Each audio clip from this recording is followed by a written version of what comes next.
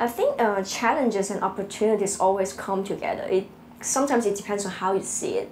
So for challenges, actually for this industry, the environmental awareness of the citizens is always kind of the top challenges if we want to move things forward. Because we are talking about our product service. If no one has the awareness, that means no one thinks it is necessary.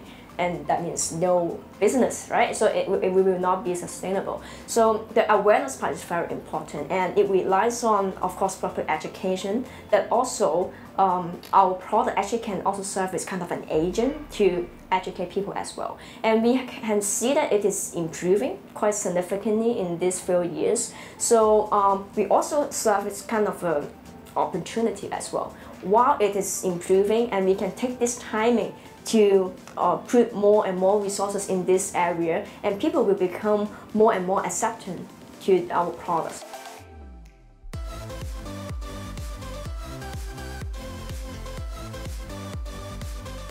The proposal that is most memorable is, of course, the first one that we submitted for the entrepreneur competition. That is a 3,000 word proposal. It's not that long, but it's really about the content, because we were not that familiar with the field at that moment. So by that time, we need to do a lot of research to come up with those 3,000 words. So the challenges will be, one, you need to be familiar where you got the content, because it is unlike the academic homework. It is different because now you are pitching for money, pitching for resources. So you need to ensure the entire things work. It's not about pitching the grading A, B, C, D, but you need to make it work. They need to put it in very precise terms, not just very high level. Okay, like I want to make a robot and then to enhance the quality of life of whatever population. And then they need to go really down from high level to the lowest level.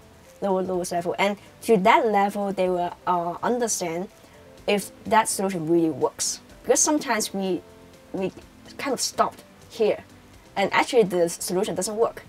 And then if they can go down to the lowest level, they will realize actually the proposal actually have a lot of gaps and it doesn't work. So I think they must go through this process to make sure it is feasible. And the second part is really about the organization. Yeah, it is very basic, but it is not surprised to see some proposal. It's quite messy in terms of the organization.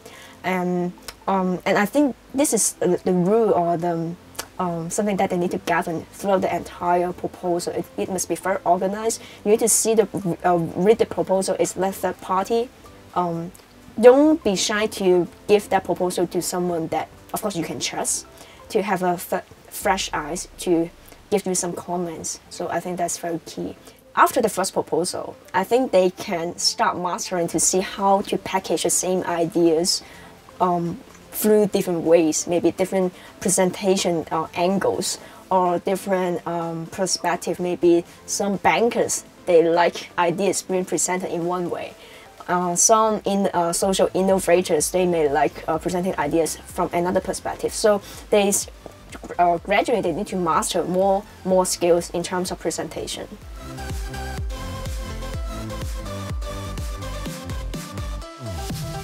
So these are our very first product. It is coffee grounds upcycling soap, and it is under our own brand called Coffee Next, which means what's next after you have drunk a cup of coffee. And this coffee ground soap, actually you can use it for a shower, for cleansing, and it comes with a scrubbing effect.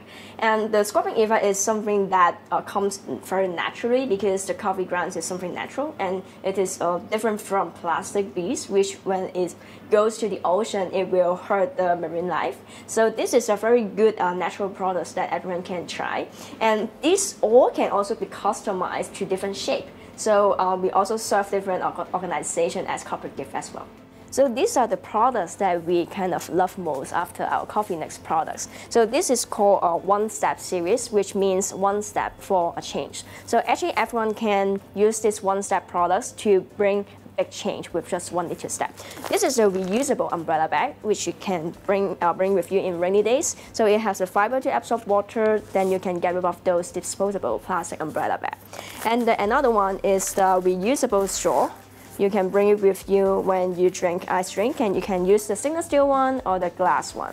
So all these products actually we are advocating the zero plastic living style, because the plastic pollution has been quite serious these years, and we want to use this series to advocate that actually plastic, sometimes you can really get rid of them.